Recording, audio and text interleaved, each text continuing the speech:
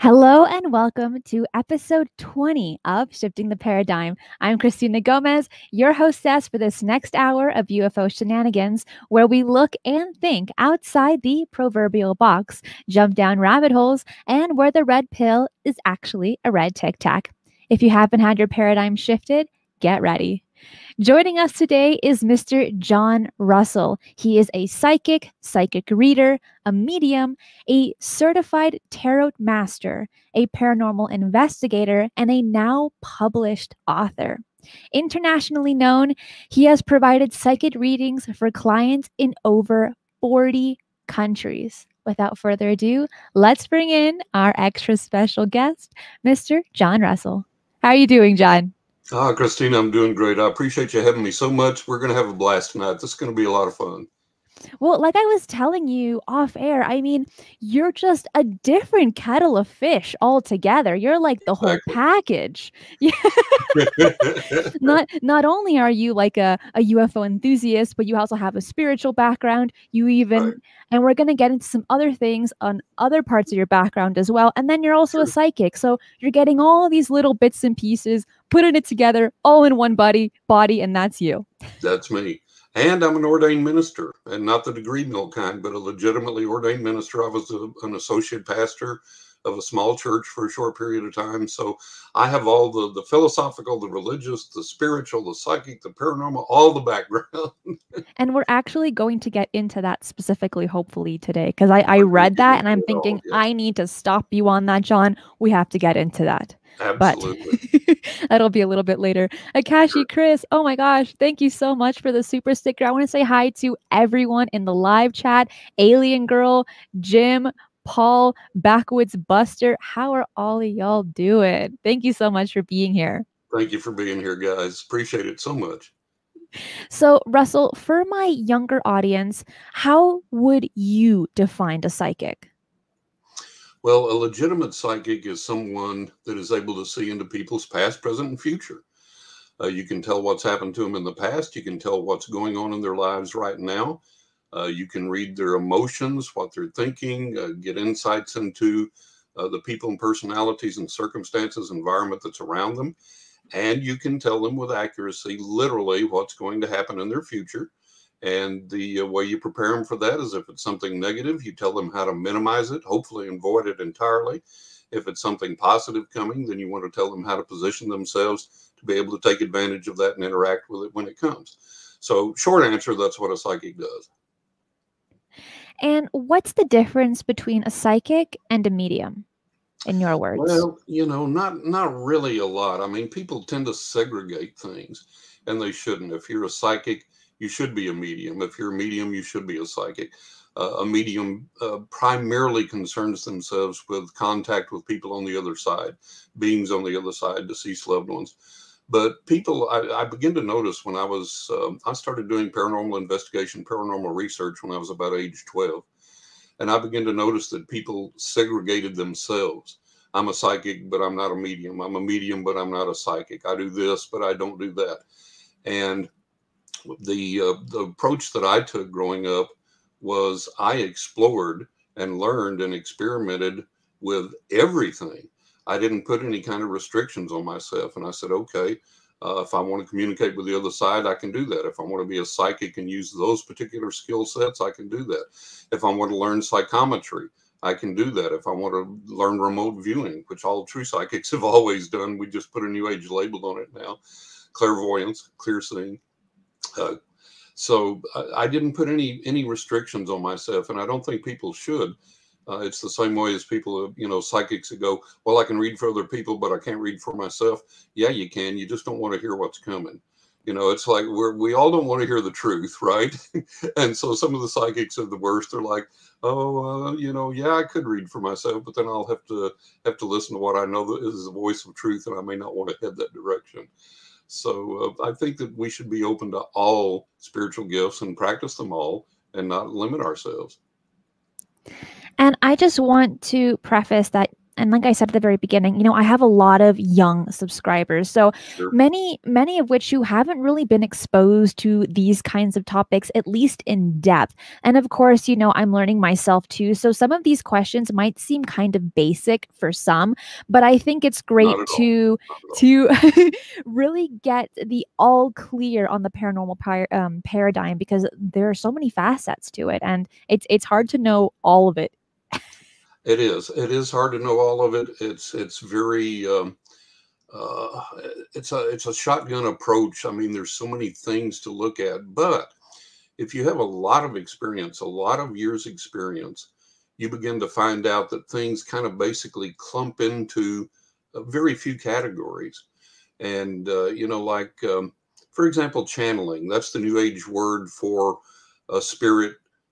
You know, speaking through you. Well, spirit mediums have always done that, and the spiritualist movement, going way back, that was a feature of that. So if you start getting back to the roots of things, and if you start finding out, um, you know, for example, the spiritual energy of ki, for example, and then various cultures call it different things, but it's just that, it's the life force. And if you take away all the labels from every culture, from every religion, from every teaching, you can find these common denominators. You can find these roots that go back to things. And people call it by a lot of different labels, but it's just that one thing. And once you learn that, that simplifies things and helps you to figure out, oh, okay, well, this is that, and this is how you learn that, and this is what you do with it. So it simplifies things a lot. I have to agree with you on that. When it comes to labels, it just makes everything muddy. It makes everything really complicated. But when you just kind of pull them out and you're Yeah, like, yeah, just a plain slate, I agree. It does make things a lot more simplistic. I absolutely. I want to say thank you so much, Kelly. She says, great work, great interview. I appreciate Oh, it thank so you. much. And Christopher Plain brings up astral projection. Yeah. Is it something that you do? Is it common among psychics? What are your thoughts on astral projection? Well, astral projection is a real thing. It's simply where you project, and here's where the argument gets tedious. Is it your soul actually leaving your body and joined by the silver thread? Is it your spirit leaving your body? Is it your consciousness leaving your body? Are you not leaving your body at all? You're simply projecting part of your consciousness to a place and receiving that. It doesn't matter. Okay, just astral projection is real. You can project. You can send your consciousness elsewhere, however that vehicle occurs. And like I say, there's a lot of you know, argument as to what it actually is, but it is a real thing, and it's simply projecting your consciousness to a place. It's like what remote viewers do. You know, remote viewers are given a coordinate and they project their consciousness or their mind or whatever and they're usually in a semi-conscious state, maybe a semi-trance state when they do that, because they're focusing and they're concentrating on sending you know, their consciousness there and picking up what's around, seeing what's there. But I say a semi-trance state or a semi-conscious state because they also then have to make notes or draw what they're seeing, so they're not, like, you know, totally completely out of it. But uh, good recommendation to the topic of astral projection. I think it's I'm trying to remember the author's name, Phillips and Denning or something like that. They wrote some good introductions to that. Go to llewellyn.com. Llewellyn has been a handler of all types of psychic books, mystical books, and that type of thing since forever and a day. And just enter astral projection there, and they have a ton of good books on the topic, and you can start learning from there. So there's a lot of different approaches to it, but that's the basics of it. And Chris also asks, what reading material would you recommend as a good introduction to the topic? I guess not just astral projection, but also the paranormal and psychic You reading. know, I tell you, there's a lot of nonsense out there. There's a lot of things that don't work. There's a lot of things written by people that think they know something and they don't. They've talked to somebody who talked to somebody who knew somebody, and then they accept that as gospel. One of the best books on the planet that I can recommend, and it's out of print, but Amazon always has it in its certified resellers. So if you just go to Amazon, enter the title in the search box, it'll come up through the resellers and you can get it there. Now, the problem with it being out of print is that you can get a signed first edition for $500, You can get a paperback for $10.95, you know, whatever. So you have to look, you just have to keep looking till you say, okay, I can justify spending this amount of money for it. But the title of the book is David St. Clair's Lessons in Instant ESP. Now, the title is a misnomer. It's not an ESP course. What most people don't know, and as an author, I know this, a lot of times when you send in a book to a publisher, the editor will change the title of the book. And that must have been what happened here, because this is not an ESP course. For example, Gone with the Wind was originally titled Tomorrow's Another Day. So a lot of times titles change from the editors. And this book, David St. Clair's Lessons in Instant ESP, is a complete course in psychic development. And it's practical, because what David did, he's long gone now, but he roamed the earth and he interviewed psychics and mediums and spiritualists and everything everywhere, of every practice in every country, of every stripe of religion and psychic belief and paranormal belief. And he found out that there were certain things that worked. And so he stripped all the religious dogma and all the association away from that and just said, here's the technique. Here's how to learn it. Here's how to do it. And this will work for you. And it's one of the best books in that regard I've ever seen. It's practical. It works. There's some things in it that I use today, still use, because it's practical and it works. So that's a good place to start. It's a practical place to start. It actually works if you put it into practice, and it'll give you some good results. Laura asks, do you believe there is a significant neurological link between psychic ability and trauma? That's sometimes happened with people. There was no trauma with me. There was no physical trauma or illness or anything like that. But some people have never had, to their knowledge, any type of psychic or paranormal experience or anything. And then they're in a really bad car accident and they get a really bad head injury. And in the hospital, all of a sudden, their aunt walks in and they go, oh, you've just been to see Uncle Charlie's grave and put flowers on the grave. And how did you know that? And so they become psychic as a result of the injury or the trauma. So that does happen, but it's not necessarily that for everyone. It can develop in many different ways. Some people, it develops after lengthy periods of meditation. Some people are just born with it, like I was. Some people, it occurs after trauma. So there's no one cut and dried way that it develops. Laura, thank you so much for your super chat. It was a really interesting question that I haven't heard of before. Yeah. Thank you. So you said you were born being psychic. Is that correct? Right. So did you kind of like grow into it like a pair of new shoes, or was it just like you knew exactly what was going on from the beginning? No, I didn't know. It was, and the way it developed, I had this awakening. This old black ghost came to me. This old black man who came to me, and hold on to that, because we'll talk about that. This old black ghost woke me up when I was about age 5 in the middle of the night. My parents had left a night light on down the hallway, so if I had to get up and go to the restroom or whatever, I could see. And I suddenly woke up out of this sound sleep, and I couldn't figure out why. And I raised up on my elbows, and I looked around my bedroom, didn't see anything, and I looked out my doorway into the hallway. And from around one of the doorways in the hall, down the hallway, this old black gentleman was peering around the doorway looking at me. And I screamed bloody murder, because obviously I'm white. We didn't have anyone black living with us. I don't think my family even knew anyone black at the time. So my assumption as a 5-year-old kid, somebody's broken into the house. I don't know this person. And when I screamed, he walked around the doorway into the hall and started walking toward my bedroom with his eyes locked on me. And he was absolutely physically as solid as you or I. He wasn't wispy, he wasn't transparent or translucent. He was every bit as solid as you or I. Had clothes on, he had close cropped white hair, a white mustache. He had on a red flannel shirt, khaki pants, black shoes, black belt.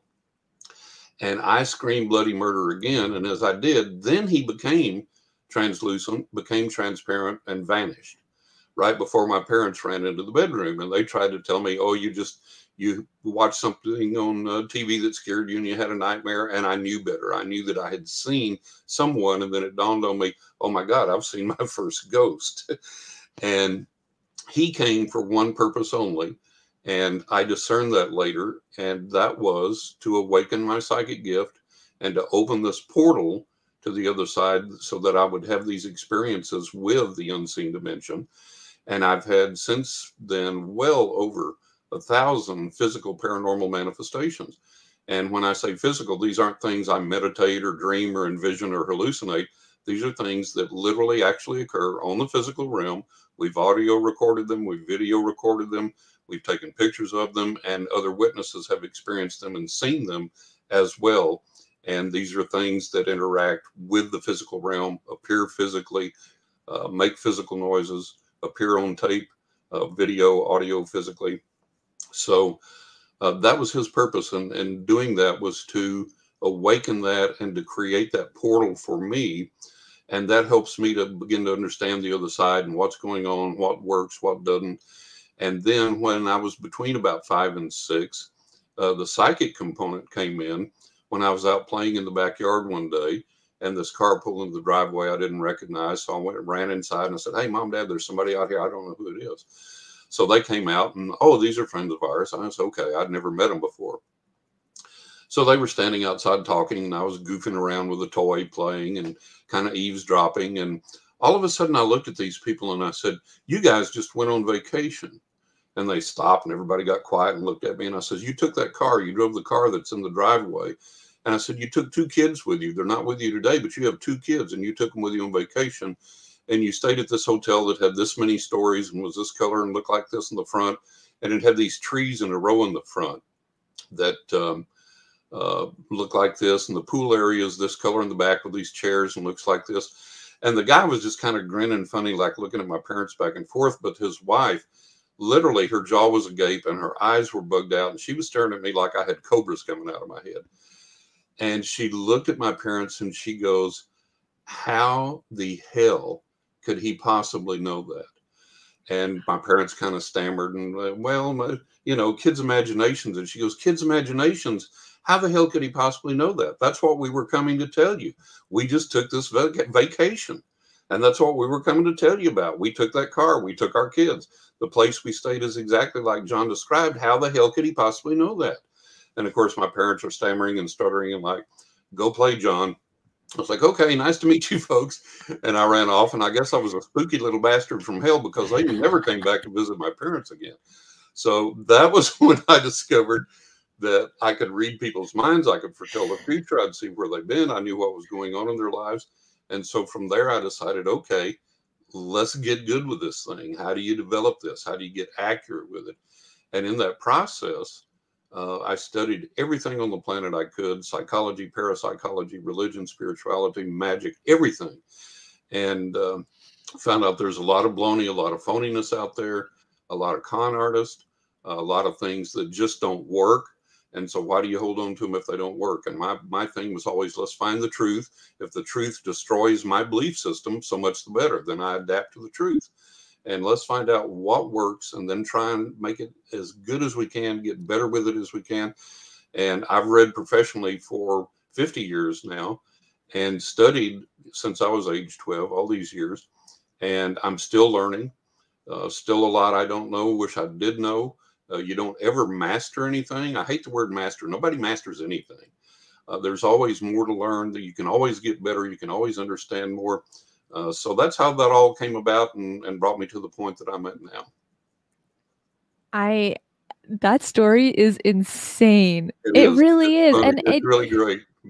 I mean, it's awesome, but at the same time, it's so hard to believe, like, what a crazy story. And there's so many bits and pieces that you touched on that, like, I want to talk to you about. So maybe this show might go a little bit longer than usual because That's fine. you I'm yours. I'm yours as long as you need me.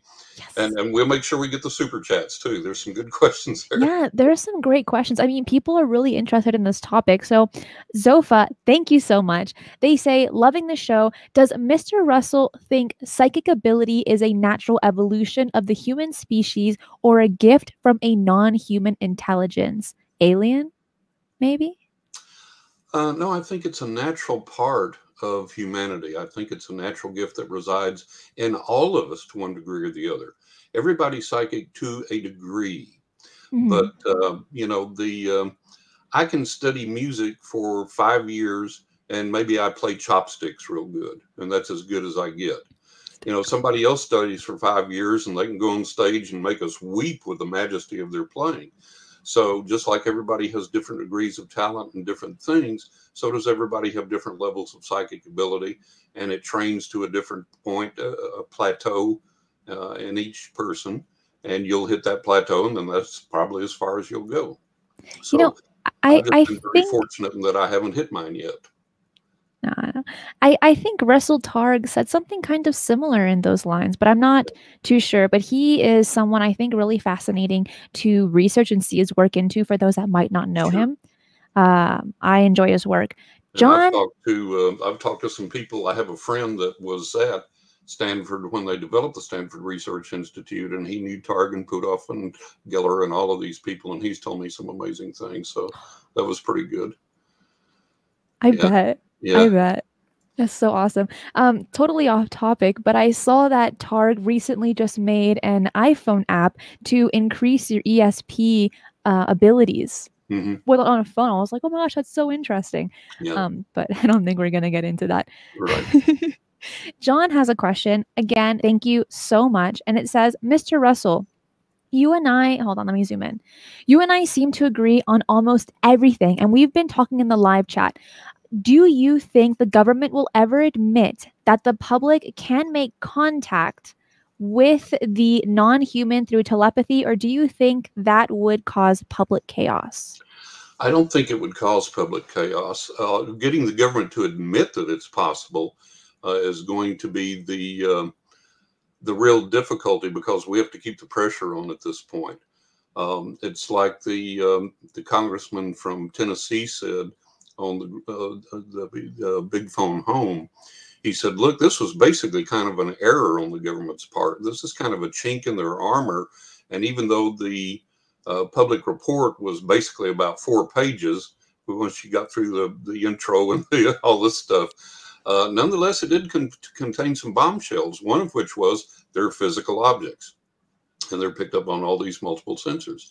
So the congressman said, and I agree with him 100%, and that's what I've been saying all along. He said, what you have to understand now is that there's a chink in the armor, and we've got to force that open. And he said, we can't be patient. We can't wait. We've got to keep the pressure on. We've got to put it on even harder. And he said, if we don't, they're going to fix that chink. It's going to slam shut. And then 5 years down the road, we're going to be where we are right now. So I'm telling everybody, look, the time for patience is way over. You know, I hear people say, well, you know, we've got this, and maybe the government will give us another goodie next year, and maybe in 4 years. We ain't got 4 years. Come on. This is drug on for just a ridiculous amount of time. And we have to go to our congressmen, our senators, to everyone. We have to go to the science, military, everybody in force, together, unified, and say, hey, enough of this nonsense. Now, do I think the revelation of any kind is going to upset the apple cart and, you know, turn the world upside down? No, I don't. Because, for one, we're better than that. It's like I saw somebody made a statement on Twitter today, which is so true. They said, look, we've lived under the threat of instant nuclear annihilation for all these years, you know, which is true. And we go about our daily business, right? And we live under the threat of all these plagues and this and that and genocide and volcanoes and oh, no. We're a pretty resilient species in that regard. And as far as people being frightened to death of the UFO revelation, most of us have been sitting on our hands forever going, duh, we're waiting. You know, we know it's here. We've had the experiences. We see the science. We see the credible researchers saying, hey, there's plenty of physical evidence. The late Stanton Friedman, to paraphrase him, once said there was an embarrassment of riches of physical evidence that UFOs have visited the planet. So I think most of us know that. I don't think that it's going to create a mass hysteria. I've always said in all my interviews that, you know, if one were to land on the White House lawn tomorrow, some good old boys from West Texas, and I can say this because I'm a good old boy from West Texas, are going to be loading up the shotguns and going, yeah, let's go get us some aliens. And then the Christians are going to be coming, forming a ring around the UFO going, Jesus, save these aliens. You know, so we're going to have those spectrums of response. And, you know, basically, I think most people are going to adopt a wait and see attitude, which is what we should do. And we don't know that when they finally reveal themselves to us, we don't know that they're going to tell us the truth. We don't know what their intentions are. We don't know if they're going to lie, mislead us. We don't know if they're going to have some kind of misrepresented idea of the universe and how it is or whatever. And I wish people would get this idea out of their heads that just because they're so far technologically advanced doesn't mean they're any smarter than we are necessarily. Look, a guy can be an ace mechanic and he can build a car from parts from the ground up. And he may not have enough sense to add 2 + 2 and make it be 4. He's an ace mechanic, but his intelligence may be subpar in other areas of life.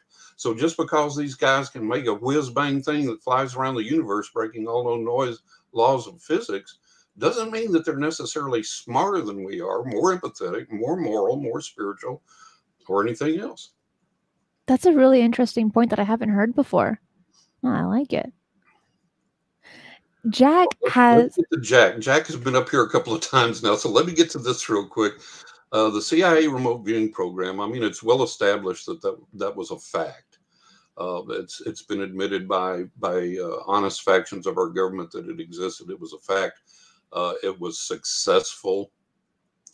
It did work. And I've got, again, my friend that was at Stanford when SRI was active there.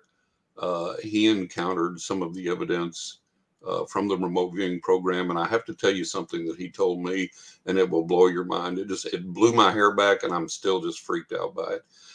I'm also an artist and a photographer. So when he found out I was a photographer, he said, "Oh, okay, you'll get this analogy. You'll understand it."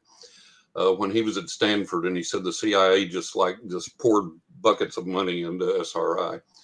And he said they did a remote viewing test, and the guy accurately sketched where the subject was sitting on this bench that was by railroad tracks, and then some buildings around, and this and the other, and so on and so forth. So he was privy to the guy talking about this out there at SRI, and he was looking at the sketch, and the guy said, "Well, look, we got a success here. We got to hit this. This is what we need." And my friend went, "Where's the train?" And the guy said, "What?" And he said, "Where's the train?" He said, "If this guy is sitting out here and this train runs on a regular schedule like a commuter train, there's got to be a train coming by every little bit. And the remote viewer didn't pick it up. Why not? Where's the train?" And the guy said, "Well, that's irrelevant. Look, we got our target. We got where the guy was at. We got what we needed." And he said, "But wait, listen." He said, "Suppose that your remote viewer is a film camera set on slow speed with slow speed film. And one of the things you learn as a photographer is if you're in a busy Manhattan intersection during the day and you want to take a picture of a building, but you don't want any cars, you don't want any people in it, how do you accomplish that? You use a slow shutter speed and slow film. And the people walking through just disappear, just vanish. So all you see is the building, you don't see the people, and you don't see the cars."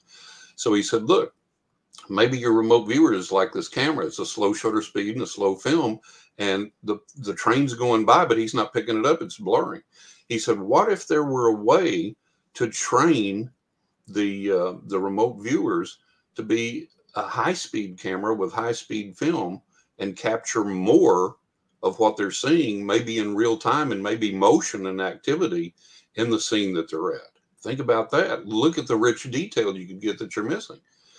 And the guy went, "Yeah, irrelevant. We got our target. We're good. We're going." And I was like, it was just so brilliant what he said. And I thought, this is the typical response, the hidebound response that most people give you in the realm of religion, spirit, science, UFOs, anything else is like, we got what we need.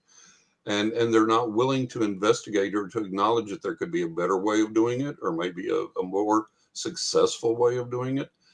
So that was a thing he told me, and it just blew me away. I was like, "Holy cow!" And he's so right. He's so correct.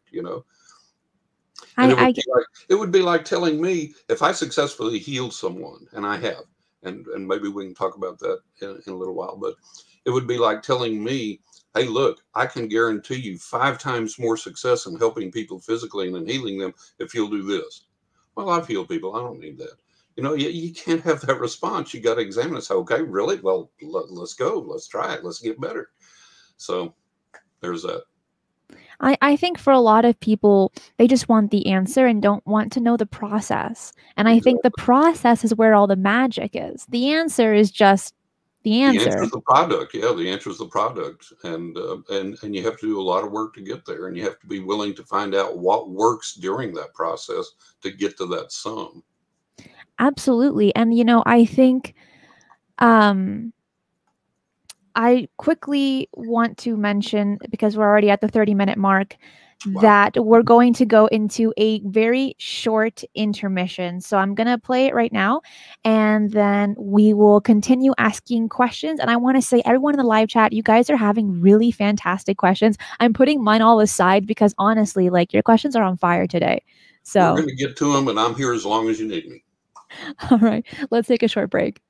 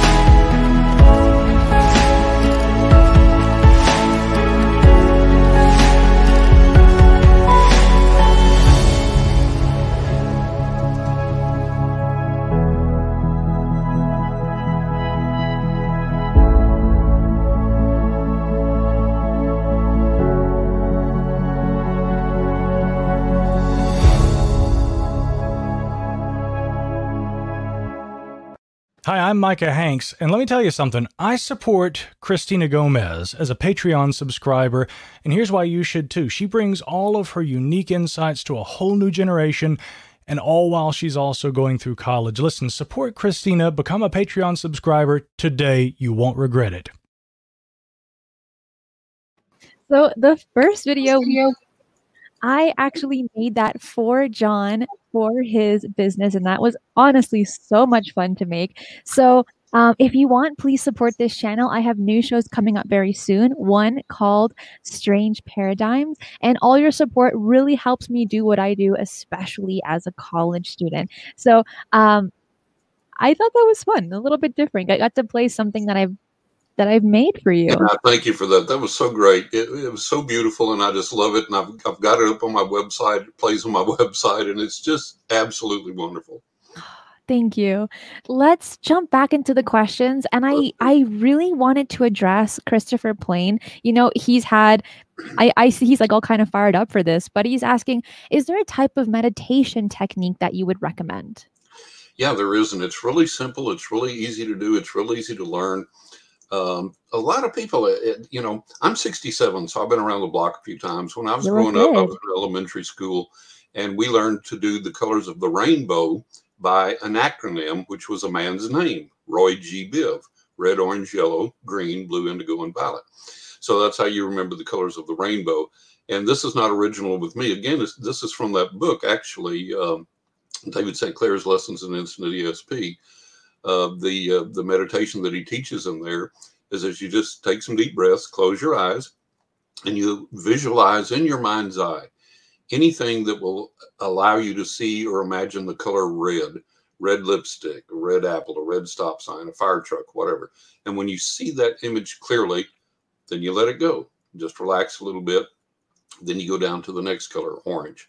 Could be an orange, whatever enables you to see the color orange. Hold that clearly, then relax, let it go. You go all the way down through the colors to the bottom. When you get there, you imagine yourself surrounded by this violet mist, and you breathe it in, and you just relax, and you just stay in it for as long as you want to, and then you reverse the order of the colors, come back up through them, and come out. Now, this is a very relaxing meditation. You can use it for any one of a number of purposes if you're trying to seek higher insight or develop your intuition or whatever, or if you just want to relax. And I tell people, do not do this while you're driving, because a lot of people, if you're tired especially, it's going to put you to sleep. So this is good for people that have insomnia. They wake up, they can't go back to sleep. Do this meditation. And you may find out that you fall asleep before you even reach the color yellow. It's like, boom, you're out. And that's good. It's done its purpose then. So whenever you use this meditation, be somewhere that you're going to be okay if you do fall asleep. And it's very restorative and very relaxing. But that's a very simple meditation to do that anybody can use anywhere. Like I said, that easy to learn, that easy to do. And the more you practice it, of course, like anything else, the better results you'll get. I think that's awesome. And I'm definitely going to try that now. Like I said, people that don't sleep, well, yeah, I will be on top of that tonight. Yeah, give that a try. Give that a try. Curious George also has a question, and it's a burning question. It says, does opening your mind to this modality attract negative energies? And how do you deal with it? No, it doesn't. I get really tired of the people that they find a demon behind every bush, or everything's a negative experience, or everything's bad, or whatever. I've been a paranormal investigator since I was 12. And of all the experiences I've had, now look, I'm not saying there's not evil. Of course there's evil. There's evil in the world. And by extrapolation, we can logically assume that there has to be negativity or evil or something in the spiritual realm, or from here to there to the spiritual realm. I'm sure Hitler didn't go over and just immediately become a nice guy. But as far as encountering that and having to deal with that, I haven't. I don't find that. I go into these places to do paranormal investigations. I don't find these negative energies. I'm not attacked by negative energies. I don't have negative things around me. I've had a retinue of guardian angels, spirit guides, whatever you want to call them, ever since I was young, that I affectionately call the guys. I refer to them as the guys. And they've protected me. They have literally, physically saved my life several times. They have guided me, watched over me, protected me. And I think we all have that if we'll tap into that and tune into that. But no, I don't attract anything negative or evil or worrisome. I don't have to, battle that off or anything like that. I do, I surround myself with positivity. And one of the ways you can do that is if you visualize yourself in this bubble of white light, this intense glowing white light that you can't even see outside of the bubble. It's that bright. And if you do that, that cleanses your aura, that cleanses your body, that cleanses your environment. And you can do that, those type of things to keep you safe. But what really disgusts me, let me give you two examples. People talk about exorcisms. Oh man, there was this little lady, and it took like 6 big guys to hold her down. Guess what? I worked when I was very young for a very short period of time while I was going to school. I worked for a state school, and they had people that, using the nomenclature back then, they had dual diagnosis, which was mental retardation and mental illness. And we had a lot of guys that were young and nuts, crazy, psycho. I mean, like they would see visions of people that told them to do things, some of those things were go attack this person or that type of thing. So to prepare for that, with it being a state school, we had to be able to restrain these people humanely without harm to them or to ourselves. And so we were taught these techniques. And then in this class, learning these techniques, one of the things that we had to do was we each had to take turns acting out and going into a fit and having other people restrain us with these state-approved holds. So in doing that, we discovered, and we even had a handicap guy in there that worked. He was crippled. He was really gimped up. And with him on the floor, guess how many people it took to hold him down when he was thrashing around with all his might? 5 or 6 people. Little small gal, you know, lay down there and really go for it with all your might. 5 or 6 people. So that's not any evidence of demon possession, okay? Everybody does that. If you're really struggling with all your might, I mean, look at the videos that you see constantly now on the internet.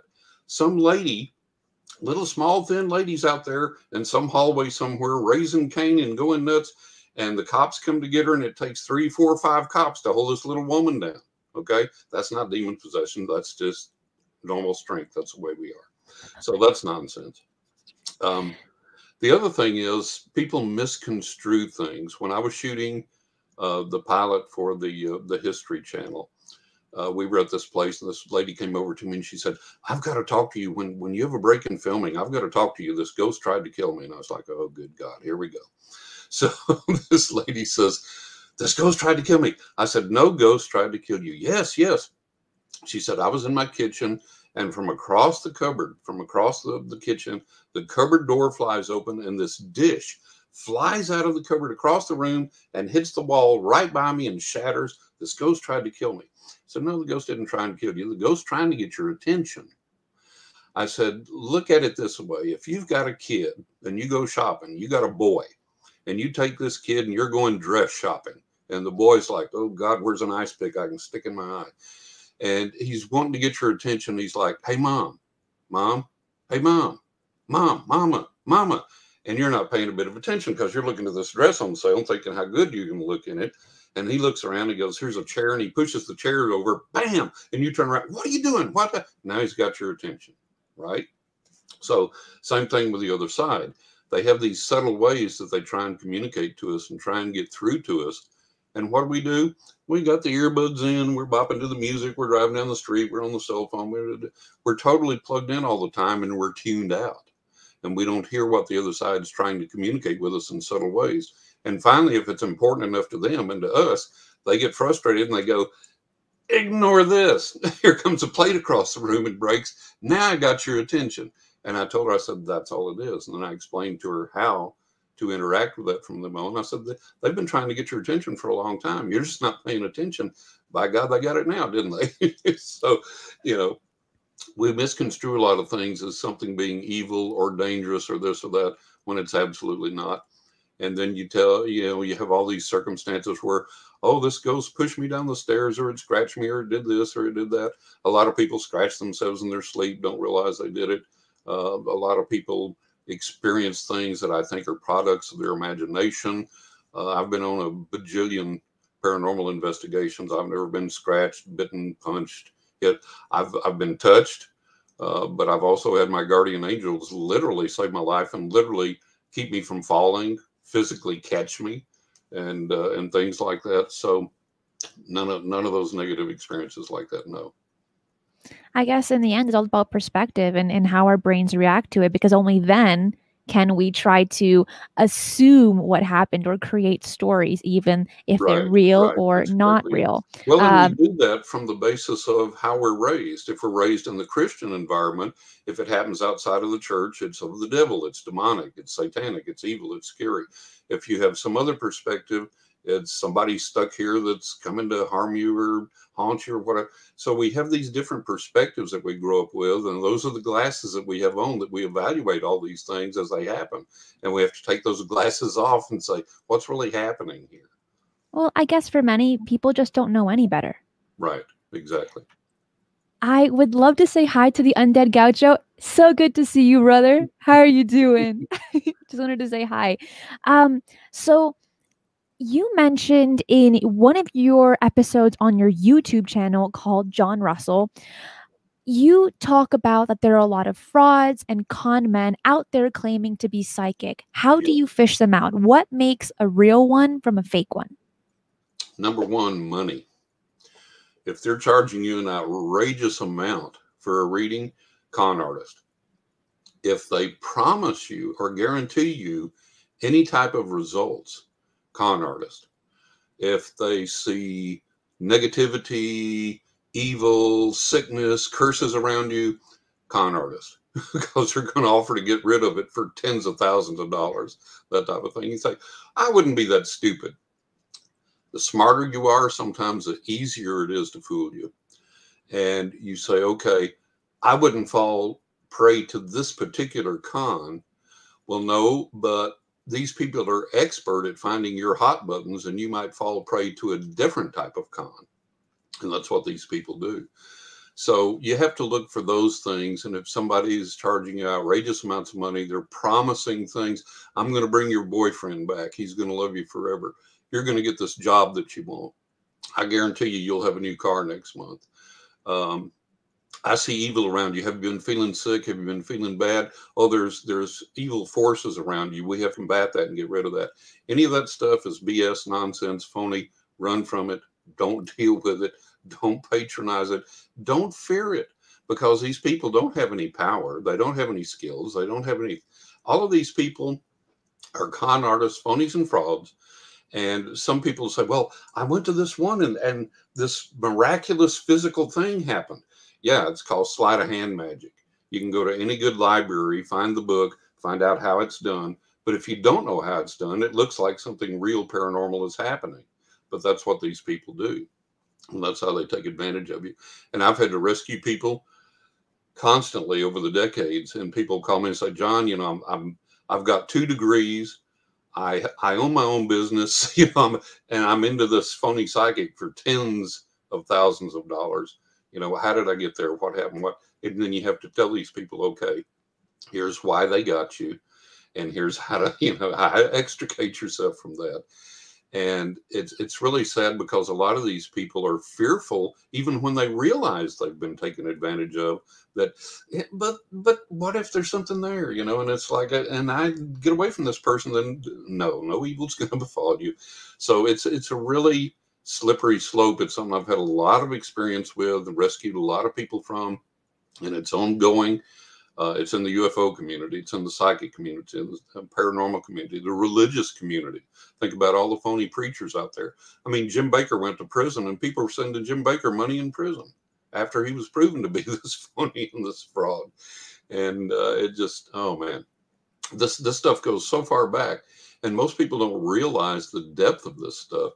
And, you know, we live in this very narrow perspective of our generation and our experience. And people don't realize how far back this stuff goes, and how much it's been repeated, and how much people have had to deal with it, and how dangerous it is, and how many people have been defrauded over the years by this stuff. There's nothing new here with any of this. This goes way, way back. But if you don't study it, you're not familiar with it, and you don't understand it, it's just like when you and I were talking about, let's put her name out there, Anjali, big name in the UFO community right now. Well, my main problem here, besides the fact that, you know, they're going to appear, they're going to talk to everybody, and here they are. Well, where are they? It's been a while now. They haven't showed up. Hello. So that's another indication of somebody promises you something and doesn't deliver. Okay, phony fraud. But this is where the experience comes in. And having studied all this for so long, way back when Jane Roberts came out with a Seth book, Seth Speaks. And the highly evolved, super intelligent being that was Seth, that channeled himself through Jane, had these marvelous, insightful, fantastic, I'm here, but you're not here, but I'm here with you, and I see you, but you don't see me, because I'm there, but I'm not here, but I am here. And just jab my ice pick in my eyes, will you? Stupid, ignorant, ridiculous garbage that absolutely means nothing, helps nobody, accomplishes nothing, does nothing. And then here we have Anjali. Go to her Twitter feed, and what's on her Twitter feed? Well, you're here, and I'm here, but we're not here. We're there, but we're not there. We're here. I'm like, my God, again and again and again and again with this nonsense. So you have this stupidity. Look, if these higher beings, if they're that evolved and that advanced, if that's all they can give me after all of these years over and over and over again, that does absolutely nothing, heals nobody, helps nobody, doesn't advance world peace, all of these, oh, we're entering the age of Aquarius, oh, we're entering enlightenment, oh, we're becoming this, we're becoming that. No, we're not. We got plagues out the wazoo. We got wars out the wazoo. We got volcanic eruptions. We got earthquakes. We got hurricanes. We got tornadoes. Look, we got people starving on the streets in America. Come on, we're not doing any grand, great thing here. We're not receiving any grand, great advice that is helping us on a national scale. And in all of this stuff, you get the, well, I'm here, but you're not here, but you're there, and I see you, but you know, and all of this ignorant nonsense. You don't one single time get, hey, guess what, guys? Go over here to St. Jude Hospital where the little kids got cancer and do this, and you're going to heal them and get them out of there. Not one time do we get that. Well, that's pretty grandiose, John. Okay, let's take it down a whole bunch of notches. How do I make more money and how do I get a better job? Well, can't help you there. You're here, I'm there. Yeah, bunch of mealy mouth nonsense. It doesn't do any good. Listen, I got this thing on my shoulders. It's killing me. I've been to every doctor on the planet. Is there any way to heal this? Well, you're here, I'm there, you're here. I'm there. Nonsense, idiotic nonsense. If these beings can't give anybody anything helpful and constructive that actually does something good, and don't talk to me about, well, you got to look at the spiritual side. No, you don't.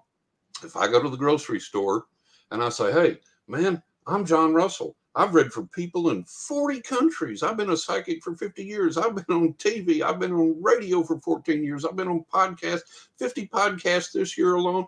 I've done all these things. I've got client testimonials on my website that tell me all my predictions are accurate, come true for them, and everything else. They're going to look at me in the grocery store and they're going to go, wow, that's amazing. That's great. $222.87 for your groceries. So look, you know, you can't just get into the spiritual side of it. We got to eat. We got to pay our bills. We got to pay for the flat on the car. We got to get the new hot water heater. So there has to be a practicality to all of this. There has to be a balance to all of this. And that's what absolutely torques me in all of this idiotic nonsense is it gets off in this foo-foo stuff that has no practical application, proves nothing, does nothing physical, helps nobody, and it chaps me no end, regardless of where it comes from. And you kind of mentioned spirituality, and you also used to be an ordained minister, or are you still an ordained minister, or you used to be? Yeah, still am, yeah. Okay. And, you know, at the same time as being a paranormal investigator and a psychic, you Right. also spent years studying and researching theory, like religion theory. So Yeah. what were you looking for, and what did you find in all of this, in all of your research? Well, in all of my research, I would examine everything, whether it was, Christian theory or Buddhist theory or spiritualism or pagan theory, whatever it was. I wanted to say, okay, you claim to have the answer, and every religion does, every movement does, every spiritual thing does. So you have claimed to have the answer. What is that answer? Let's study it. Let's find out what it is. Let's distill it. Let's boil it down to this is supposed to work. Okay. And then let's take it and let's see if it works. And if it works, we keep it and we delve further. If it doesn't work, we throw it away. And you give it enough tries and enough situations in life that you see whether this actually helps, does anything, whether it works, whether it produces anything positive or not. And you give it plenty of opportunity over and over and over, regardless of what it is, whether it's, the Bible or whether it's Scientology or whether it's a unity, no matter what it is, you say, okay, let's see if this works. Let's give this plenty of opportunity to work. And if it doesn't work, it doesn't work. And you got to face it and you got to get rid of it and you got to go on down the road. So that was my modus operandi for all of this. And in all of this, I was looking for the truth. Everybody claimed to have the truth. Everybody claimed to have the corner on God. Everybody claimed to have the corner on healing or on manifesting prosperity and abundance and everything else. Okay, let's do it. And I have found very, very, very, very little that worked. Out of everything. Out So of what? everything. Out of everything. So what did work for you? Well, what worked for me was the understanding that the paranormal realm is real, that it does communicate with us, that it does help us, maybe not in all the ways that we want when we want it, but it is there, it is real, it does help us, it does interact with us, and we have this very, very incomplete understanding of it. And what I tell people to do is like, look, we have to walk in what light that we're given and hope we get more. And that's not an excuse or a cop out. It's just the way this thing works. I don't know why. I wish it wasn't that way, but it apparently is. And the other side kind of plays peekaboo with us sometimes, me included. And sometimes you learn the lesson of why that is, and sometimes you don't. And I tell everybody, I tell all my clients, all my friends, family, and everything, I say, look, go to the other side directly. You don't need an intermediary. You don't need a cult. You don't need a church. You don't need a group. You don't need a movement. Go to this energy and say, okay, I know you're here. I know that we can have this interaction. I need help in my life. I need you to talk to me. I need you to guide me. I need you to give me something intuitive that will help me to be a better person, a healthy person, a prospered person, to live a happy life, and to engage other people with that as well, so that I can be a positive influence in their life as well. And then you shut up and you listen. We pray, we chant, we ask, we affirm, and we never shut up to get the answer. If I ask you, hey, Cristina, I need to know how to set up a microphone in a studio like that. And listen, you know, I was going down the road the other day and I had this hot dog, and then I stopped and I was on my motorcycle. And if I do that, I'm never going to get your answer. I have to shut up and listen and go, okay, John, here's how you set this up. So this is what we have to do in real life. You know, we're always got the earbuds in. We're on the computer. We're on the tablet. We're on the video. We're on the cell phone scrolling, looking at the latest cat video or whatever. Oh, cats. And what we have to do is we ask, and then we have to get quiet and we have to listen. And that takes turning off everything, unplugging from everything and listening, letting our intuition absorb what the other side has to tell us. They may tell us something that day. It may come in a week. It may come in a month. But we have to listen daily, make time to listen daily until we get that answer. And then we follow through to that and we go forward with that. Jack has a question. Thank you so much for the super chat. It says, another great show and great guest, Cristina. Please ask John. Thank you. Thank you so much, John. You know you're the best. Please ask John if he would or has worked on any military or government special access programs related to psychic abilities. Good question. I have not. I have worked with some police agencies, including the FBI, but I have not worked with any military programs, and I don't think that I would, for the simple reason that I think there's a potential for too many bad things to happen to people that work in military programs, from some of the things that have happened to some of the remote viewers and other people involved. And I would worry about that aspect of it. And I wouldn't want that type of control and manipulation over my life and over my gift. So I really wouldn't want to be involved with that. And as far as the work that I've done with law enforcement, with the FBI, that hadn't been incredibly satisfying either. It's been pretty frustrating, actually. And I had a, excuse me, there was a, let me think of the name of the production company. When I was living in New York, the production company that did Psychic Detectives on TV, maybe I'll think of their name here in a minute, but anyways, you can look them up on the internet. They called me and were talking to me about doing an episode of Psychic Detectives, or maybe a series of things with that. And they asked me if I had worked with law enforcement. And I said, well, in a limited capacity, and nobody that I don't think they would come forward and want to work on the show or, be on the show or whatever. So they said, if we can connect you with somebody that is willing to be on camera and to be on Psychic Detectives and work, would you do that? And I said, sure.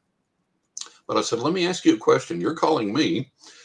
And I said, I've watched Psychic Detectives.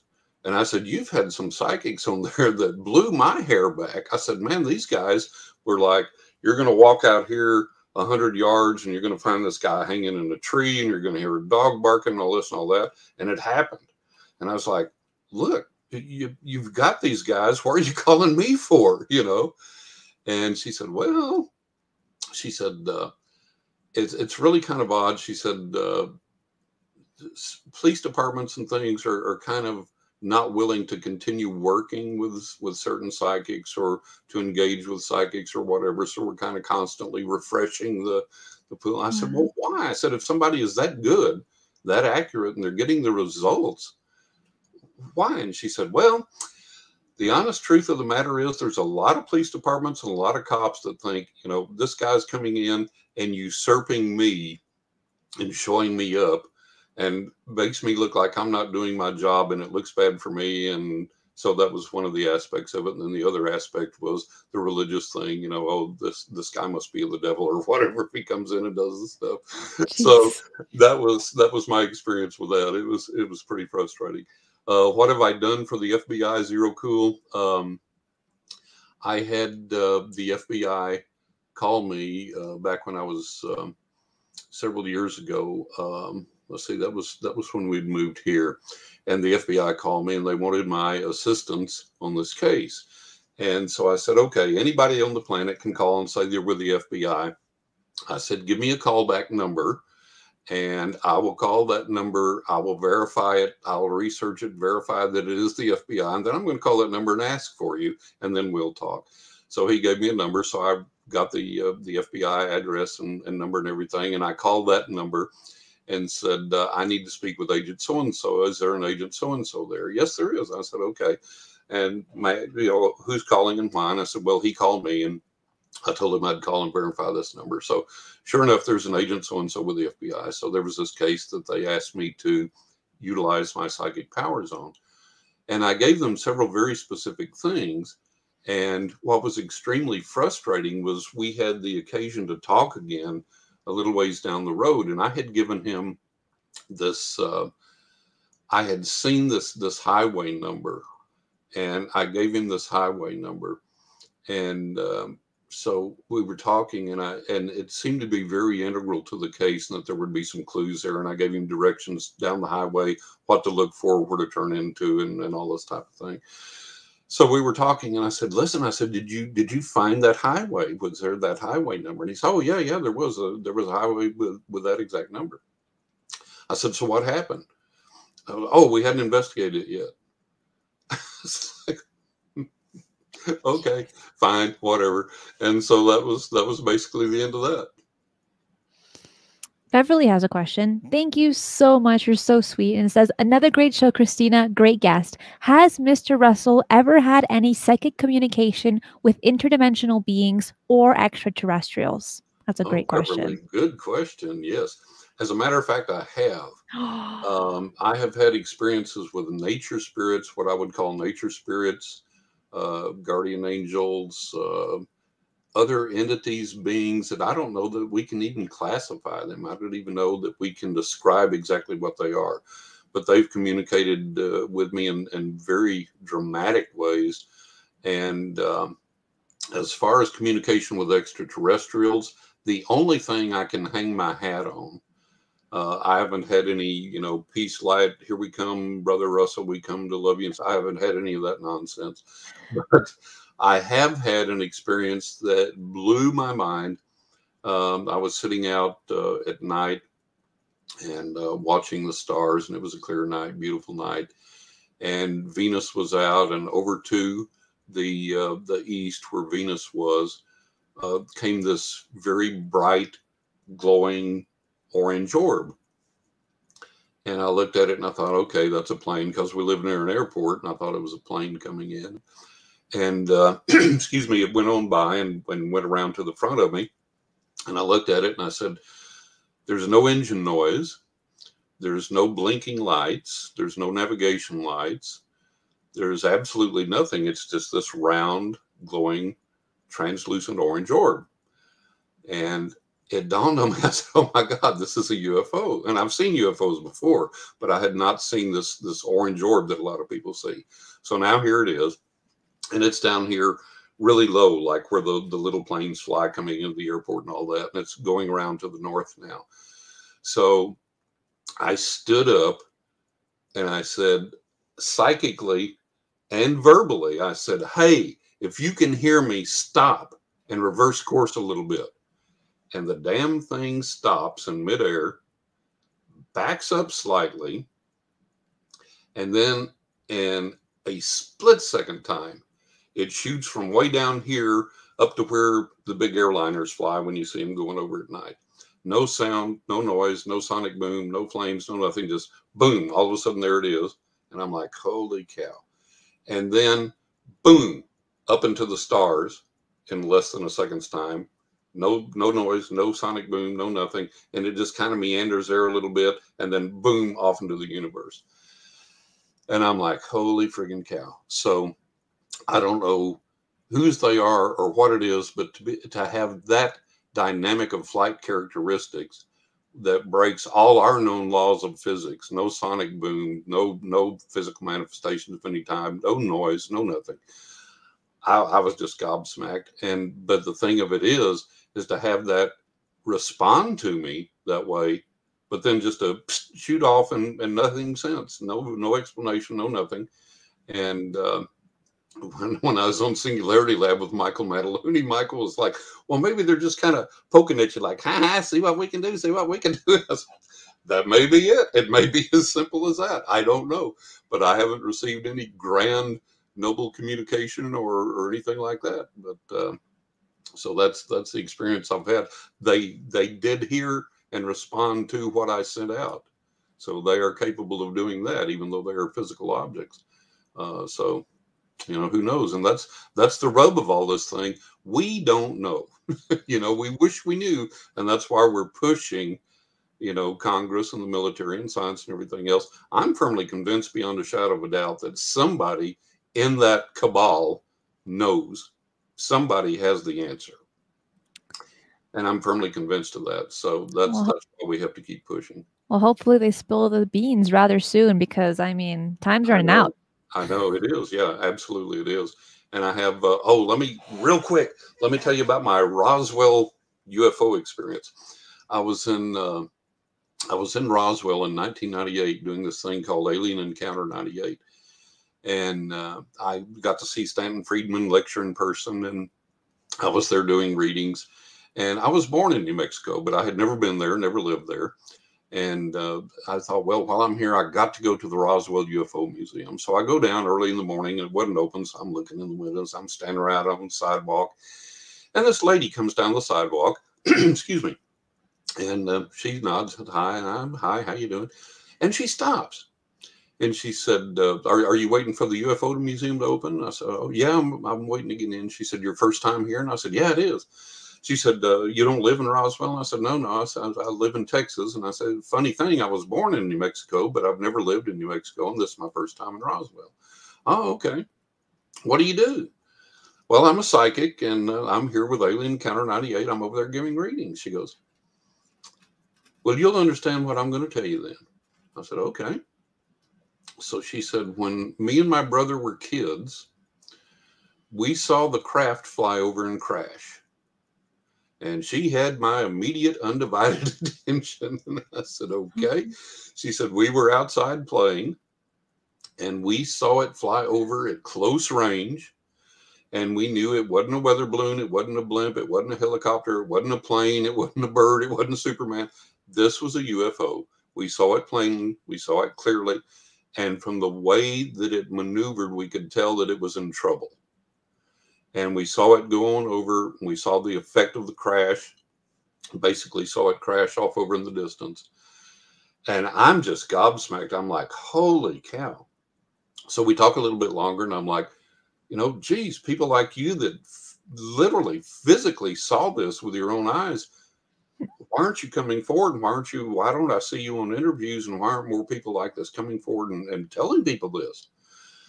Excuse me. And she goes, well, She said, when this happened, and this is not the only lady to say this, if you research this, you hear this a lot, but she tells me personally, she said, when this happened, we had people show up that we presume some of them were government people. We presume some of them were military people. Some people showed up, we didn't know who the heck they were. And the general party line went, if you or anyone in your family talks about this, is interviewed about this, mentions this, your bones are going to be found out in the desert. And I was like, damn. And she said, you know, we've got some pretty strong, pretty brave people around here that can't be intimidated or threatened or scared. But what about your family? What about your kids? You know, so even if you don't care, if you're like, well, bring it on, fine. But what about your family? What about your kids? And she said, we all had that threat experience. And then she stopped talking to me and she looked up and down the street like this a few times. She goes, I've said too much. I've got to go. Sorry. And she went on down the street. So all these years later, that fear, that threat, that was still with her. So that's one of the things I think that we continue to battle in this, you know, with getting people to come forward and getting witnesses to come forward.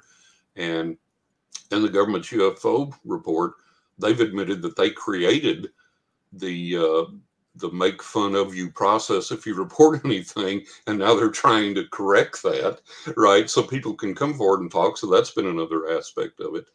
And so we have all these things to contend with, but you know, we are the disclosure. We have to keep that pressure on. We have to do that. And I cannot agree more with you on that. Let's change gears a little bit. And Sure. I want to talk about one of your books called A Knock in the Attic. And you mentioned that you are a wounded healer in that book, meaning that you're able to heal others, but not yourself, given the fact that you walk with a cane and have some health issues. Why do you think, but why do you think that is? Why do you think that you're able to heal others and not yourself? I have no clue. I wish I did, but I have no clue. The concept of the wounded healer goes back a long way, and it's that people are giving healing abilities that can help other people, but they can't help themselves. And there's various explanations for the wounded healer thing, and I only use that because it makes as much sense as anything else, I guess. But I have had a tremendous amount of serious health issues ever since I was a kid, and I have never been able to overcome them. And I use spiritual healing techniques for myself, and that's the only thing that's kept me going, that and the grace of the guys on the other side. But as far as an actual complete healing for all of my physical issues, I've never experienced that. And at the same time, I have been able to physically heal other people from small things. There was a dear friend of mine, I write about him in the book. We used to go to the bar together. We were good drinking buddies. And this bar that we went to, it was a Chili's restaurant, and most of the kids that worked there were working their way through college. And so we knew all the waiters and waitresses and we're good friends with them. So this one gal came in one night, and she came over, and we were sitting at the bar, and she came over and kind of flopped down on the bar, and she goes, "My God, look at my lip." Excuse me. And she had this fever blister, this cold sore that was like the size of a goiter up here on her lip. I mean, she goes, "Look at me, I'm a monster, it's hideous." And we were kind of laughing and trying not to laugh. And it was grotesque. It was huge. It was just monstrous. And she said, "My God," she said, "do you see this thing?" And we were laughing. I said, "Yeah." And I said, "Listen," I said, let me try something. Do you care if I try something?" She goes, "What?" And I said, "Oh, an old Indian trick I learned." I said, let me do this thing, see what happens. She goes, "Okay, whatever." So right here at the bar, in front of this crowded restaurant, crowded bar, I put this energy into my finger, and I hold my finger about half an inch away from this fever blister. And I send this energy into it. And, you know, if you have a really bad cold sore, really bad fever blister, even if you take medicine as soon as it starts, you're looking at a week or two before it's even semi-normal again. So, excuse me. So I do this, and I stop, and I go, "Do you feel anything?" She goes, "Yeah, it tingled and felt kind of funny, like it had like this weird energy or something in it. What'd you do?" I said, "Oh, it's an old Indian trick, don't worry." So the very next day, we're in there drinking again. Here she comes, runs over to the bar, flops down on the bar again, and goes, "My God, look at my lip." It was absolutely, totally, completely smooth, completely healed, not a blemish, not a speck, nothing on it. So being able to do that in a very small way, and then in larger ways, there was a guy that when I was without a car for a while and used to ride the bus, this guy had back surgery. I've never known anybody get better from back surgery. And he had a body brace and was on a cane, and he was way worse shape than I was. And we kind of struck up a friendship. And when he'd get on the bus, he'd come sit down in the seat in front of me, and we'd talk till the bus started up, and he'd turn around. And I'd take my hands and I'd generate energy, and I'd put them down to his back, lower back. And I'd send this energy through the seat into his back. And I'd do this for as long as I could for each bus ride that we were on. And within a week's time, he showed up one day and the bus pulled over, and the bus driver went, "Look at you. What in the world's going on?" He was still using the cane, but he wasn't leaning on it very hard. Didn't have his body brace no more. And he got on. He said, "Man, I don't know." But he said, "My doctor said he's never seen anybody heal from this type of surgery this fast. He's just shocked. He's astonished. He has no explanation for it." So physical healing using spiritual techniques is possible. And like I say, you can do it for small things, you can do it for large things. But why am I stuck like this? I don't know. but I'm glad I can help other people when I can. Well, I know a sadhu from Varanasi in India who's very the same to you. You know, he heals people and it's insane. But sometimes, you know, he gets sick and ill with the exact same afflictions that he has healed someone from. So when I asked him about it, because I had this question to him, and why he never heals himself after he heals someone else and gets the affliction. Right. He tells me it's all because it's all about karma, compassion, and building up positive energies for the next life. So maybe that's what you're maybe unconsciously doing. Who knows? Who knows? We don't know. We don't. You We really don't know. don't. We just don't know. You know, it would be great if we did, but we don't. And like I said, the other side plays peekaboo with us about these things. We get little hints, we get little teases here and there, and we don't always get the complete answers we want. Sometimes we don't get any answer that we want. So it's that's where you learn to walk by faith. You have to. I would like to say, hola to Miguel. How are you doing from Argentina? It is so good that this is reaching all parts of the earth. Hola, amigo. Excellent. Excellent. Yeah, I don't want to say too much because I will butcher my Spanish. My mom hates it. She hates when I speak Spanglish to her on the phone. I have to tell you something real funny real quick about that. We had this guy, let's see, the famous flamenco guitarist. I can't think of his name off the top of my head, but we had his star pupil come and do a performance of classical guitar, flamenco guitar, whatever it was. And this was in Texas. And so one of the gals in the audience decided afterward that he was taking pictures, doing autographs and everything. And so she decided she was going to go up and in Spanish tell him how great the concert was and what a great maestro he was on the guitar and all this. And she was rattling away talking to him, and he looked real confused, and he looked over at the interpreter, and he looked back to her, and he looked over at the interpreter, and the interpreter goes, blah, blah, blah, blah, blah, Tex-Mex, blah, blah, blah, blah. And he goes, oh, it's like, wasn't anything close to Castilian Spanish, you know? It was like, he could pick out maybe every fifth word she said, so it's kind of funny. Oh my gosh, it's amazing how the language works. And you know, I don't even know what to say because my mom, she calls me guapa a lot, which means beautiful. So she's like, "Oh yeah, guapa, like don't be talking to me like this," with her really thick accent. And I'm like, "Oh my gosh, mom, I'm so sorry. I'm so sorry. Please love me and make me breakfast." Oh, I love it. I love it. I love it. I love it. And it's funny you say that because the other side kind of talks to us in a way that we have to learn. We have to get that language because they speak to us sometimes in signs, symbols, aromas, sounds, intuitions, coincidences that we think are coincidences and they're not. So we have to learn that language and we have to learn how to interpret that. And we have to learn how to speak. We have to. There's something that you mentioned that I want you to talk about, and that's cloud busting. What is that? This is an old psychic technique that goes back a long, long, long ways. And I was thinking about it the other day, and I thought, boy, you don't hear hardly anybody talk about this anymore. To cloud bust, you sit outside on a nice day where it's not real windy, not real stormy. You want mostly blue skies, maybe a little tiny white puffy cloud here and there. And you sit there and you visualize from your third eye region this ray going out from you to this cloud. And you visualize this ray disintegrating, disrupting this cloud and breaking it up. And in your mind, you say to this cloud, thank you for disintegrating. Thank you for breaking up. Thank you for accepting this energy and for dissipating. And you can do this if you really get into it, if you really focus, if you're really serious about it, you really try it, that cloud is just going to just disappear. I did this one time. I was sitting out in a state park here and overlooking the river, this wide river, and these little clouds were drifting by. And so I hadn't practiced this in a long time. So I did this and I focused on this one little cloud, and it just nothing, just disappeared, just evaporated. And I had sent such strong energy to that region of the sky that remained there for a little while that every cloud that came by, as soon as they hit that spot, they would just vanish.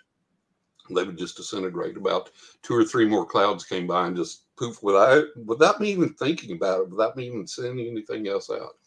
So that's cloud busting. And what I would like to ask people to think about is, if we can do that to a cloud, what if we all get together and think about the coronavirus, and we send this energy out there and visualize these little viruses floating about and in people's bodies and in the air and here and there and the other, and we send to them this energy just to evaporate them, just to get rid of them, just to demolish them. So that's the message I want to give people, to think about that. We can do so much. I mean, I have done telekinesis. I have physically affected objects, and I've had witnesses to this, and I've taught people how to do this. Affected objects with psychic power.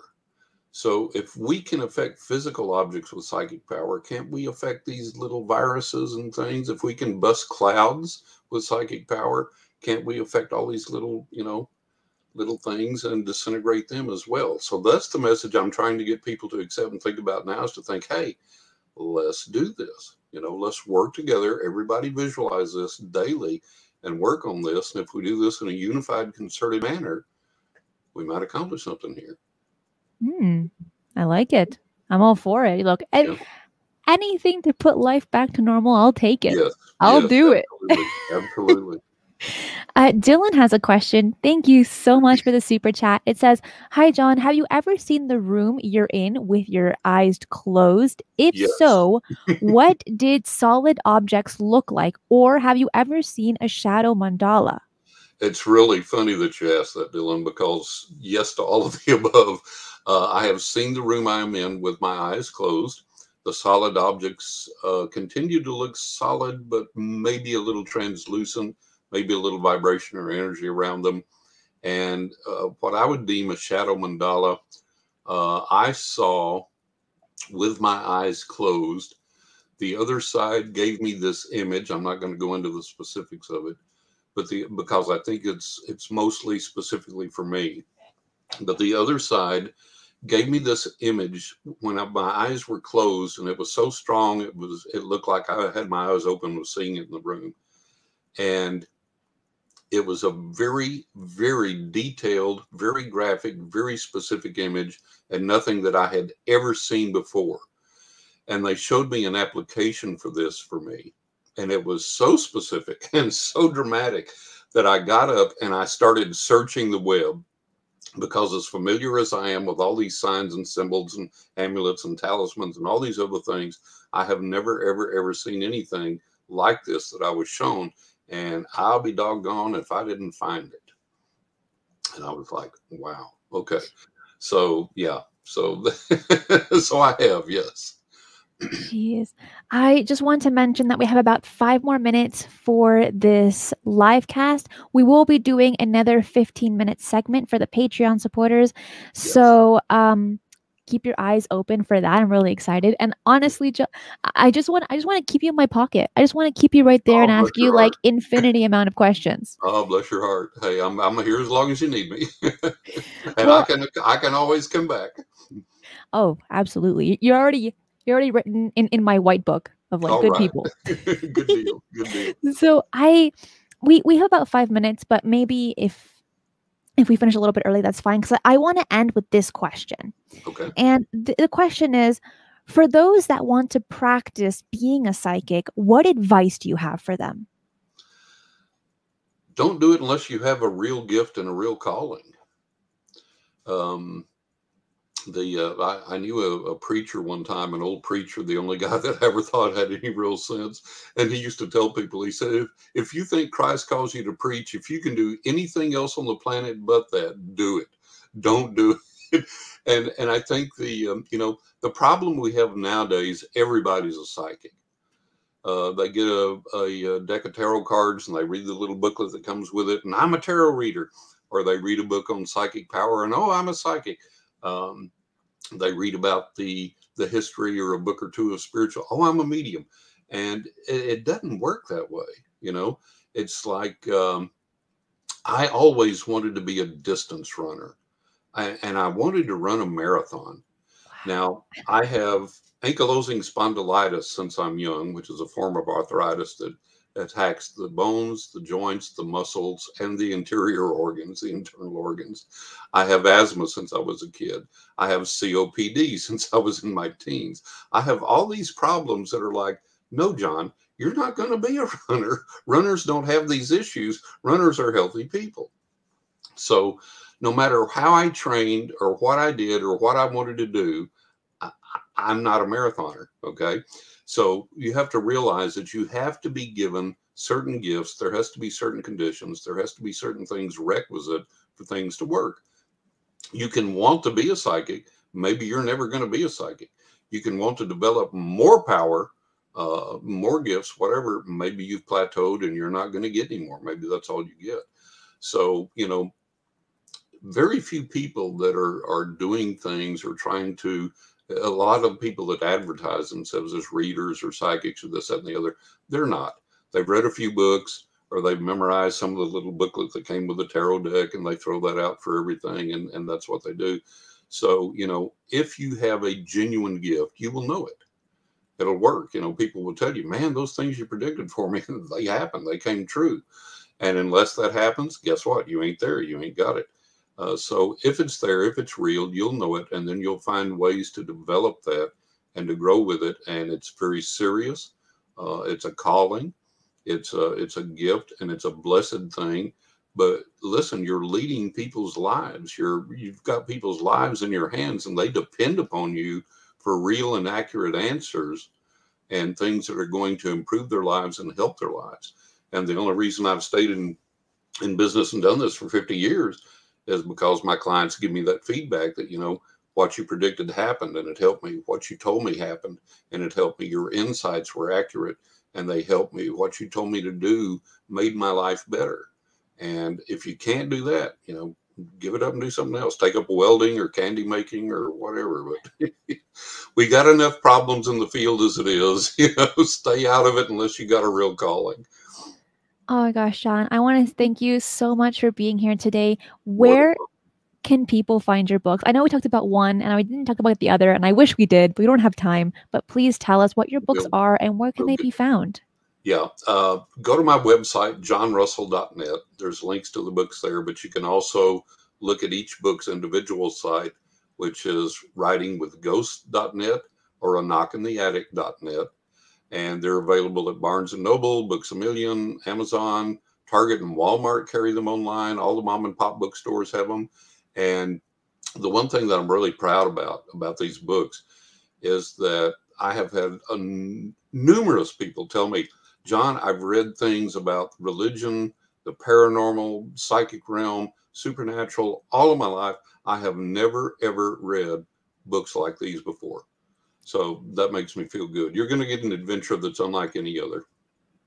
Thank you so much. And I want to say thank you for everyone that's in the live chat, everyone that drops super chats.